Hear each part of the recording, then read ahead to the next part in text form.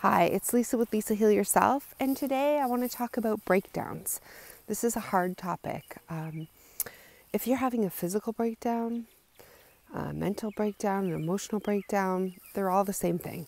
They're all a manifestation of your symptoms, of your emotions. So your emotions are the main thing that's breaking down. Even when you think you're having a physical breakdown, which accumulates in a chronic illness or a pain condition or some sort of terrible illness that is plaguing you, and you don't think it's emotional, it actually is. It's just the way that your body's manifesting it. So let's talk about an emotional breakdown, a nervous breakdown. So your nervous system is there to protect you at all times, and this is a tough topic. It's almost like I don't know where to start with it. But when I was at my worst, I was completely broken. I had an emotional, spiritual, mental, and physical breakdown all at once of my central nervous system. And that's what a nervous breakdown is, truly. When all the areas at once come together and completely crash your system. Now, why does that happen, and what can we do about it in the moment? Okay, so the first thing, you are having an emotional breakdown. You are having a nervous breakdown because you don't feel safe. And that's the bottom line. When you don't feel safe, your nervous system goes into overdrive to protect you. You are completely overwhelmed with the circumstances, the experience, whatever is happening or going on in your life, and it has brought you to a point. Hang on, we have some walkers, and it's such a difficult topic. I thought I would slow it down for a minute. Hey. Okay, so when you are having a nervous breakdown, you feel so overwhelmed. You've been brought to a state of complete and utter overwhelm in your life, and the feeling of not feeling safe, that you literally and figuratively reach your breaking point, thus the nervous breakdown. So what happens is you are trying to hold it together. People who have nervous breakdowns are usually very tough. They usually want to be perceived well in the world. They want people to think well of them. They want to be able to hold it together. They don't want to be experiencing this. And their goal is to hold it together. So your body is encouraging you to break down. It's telling you your life is not working. It's telling you the situation is too much for you. It needs a release. It needs to cry. It needs to be heard. It needs to talk. It needs to scream. It needs to run away. It needs to change something. It needs to change its situation immediately. But because we keep holding it together and continually trying to appear like everything's okay, we're in control. So when you have this controlling personality, you're literally trying to hold your nervous system from breaking down, which is its natural state that it's trying to do. So literally the best thing that you can do when you're in the middle of a nervous breakdown, whether it be physical, emotional, spiritual, mental, whatever, is to let it happen, is to let your body break down. And there's a real fear and a stigma surrounding that, because we think that we won't ever be well again, that we will continually live in that state, that we will go crazy, that this will become our existence, that other people will shun us, that we'll no longer be able to function. All of these fears stop us and keep us holding on to control from actually doing what our body insists it wants to do, which is breaking it down. It might need to cry and cry and cry and cry. In the case of an emotional breakdown, it might need to shake, and it might need to change its life. In the cause of a physical breakdown, the body and the nervous system is there to protect you at all times. And we feel like we have to protect it. And that's couldn't be further from the truth. So you don't have to protect yourself or stay in control against your nervous system. Your nervous system knows best, always, every single time. So when you meet the nervous breakdown and allow yourself to let your body do what it wants to do and have the release and have the experience and feel the feelings and feel the emotions that are being held in through control by us, our body feels a relief and a release. And it gives us a wave of relief to release them, to let them go. So some of the most common reasons we try to hold it together is because we fear judgment and criticism and being abandoned by our friends, family, or tribe, or society in general. Another big common reason for trying to hold it together is because of your job, because you have the pressure of having to go out and work every day. And if you aren't able, or you're having this emotional, mental, physical breakdown, you won't be able to perform and meet your financial objectives.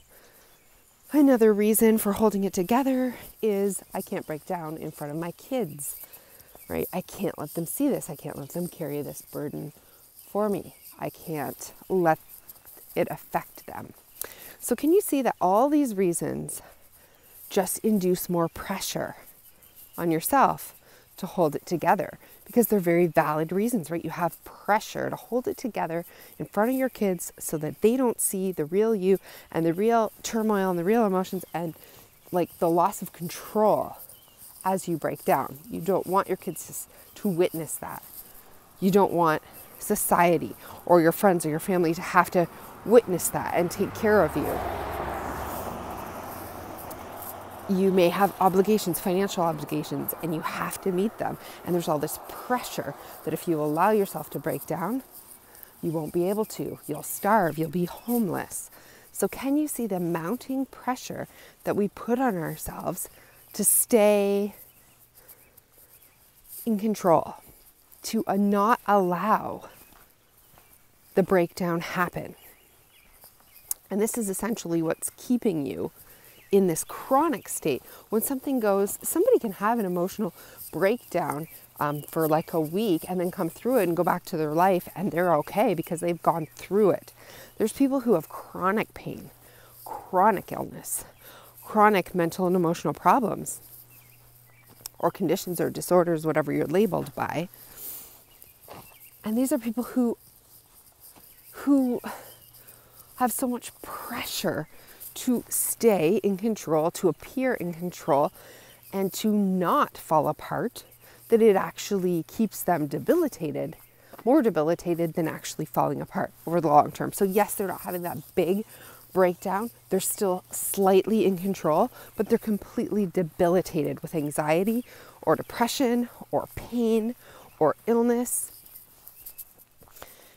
Right? And it's a chronic ongoing thing because but they feel still just in control enough that they're not totally debilitated on the floor, crying, screaming, whatever they think an emotional or nervous breakdown looks like, right? So there's this pressure to hold it together. And the result of that is the chronic illness, the chronic pain, the chronic mental disorder. So we have to meet our pain. We have to feel our feelings. We have to allow our body and our mind to break down, to go through it, to release the pressure that we're holding and putting on ourselves.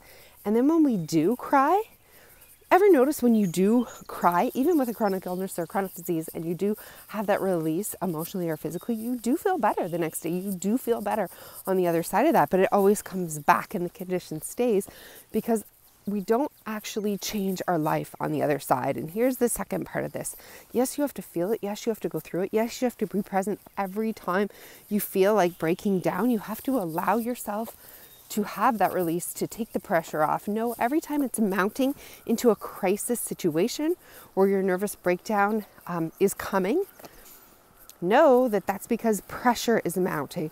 The pressure to perform, the pressure to stay in control, the pressure to be perceived a certain way is mounting. And that's truly what is happening. And it keeps coming and coming and coming, right? Because we're not changing our life on the other side of the nervous breakdowns. We're not saying everything that I'm doing in my life right now is causing me to feel all this pressure. And I have to make a serious change in order to take this pressure off me and to feel safe back in the world again.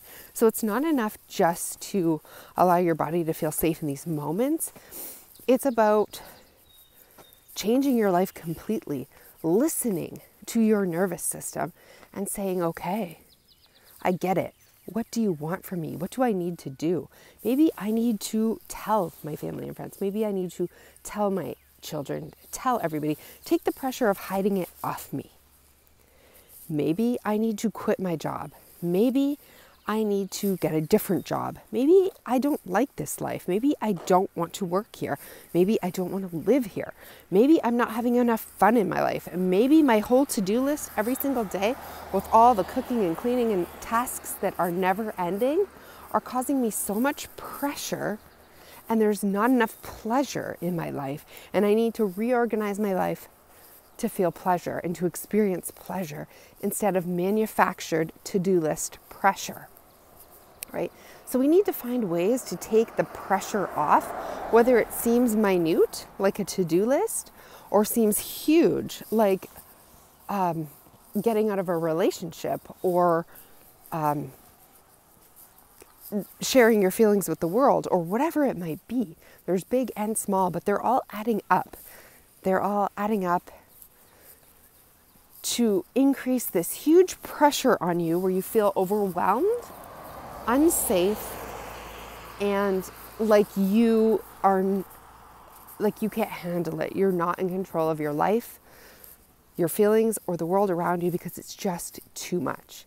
It's too much. And when you feel your pain rising, when you feel your illness, your symptoms ratcheting up, when you feel your emotions overpouring, when you're crying, having a crying outburst or a screaming outburst, you can be sure that the pressure is mounting in your life from whatever you're doing that day. Whatever you're thinking, whatever you're feeling, the thoughts going around in your head, and the actions and the pressures that you feel. And so it's very important that we take these signals from our body seriously, and we try to release them throughout the day as much as possible, all the time, rather than release the steam valve on a pressure cooker or an Instant Pot all at once and have it blow. But even when we let it blow, we don't try to stop the pressure cooker. We get out of the way and we let it do its thing. We let the pressure come off. And then when everything is released and everything starts to feel better and the nervous system calms down, we need to change our life. We need to say, I don't want to be in this position anymore, right? So if you're feeling like you can't accept a mental, an emotional, a nervous, or a physical breakdown, think again. That's exactly what you need to do. You need to accept it. You need to feel it. You need to go through it. And you need to be okay with that. You need to take the pressure off yourself. You need to change your life.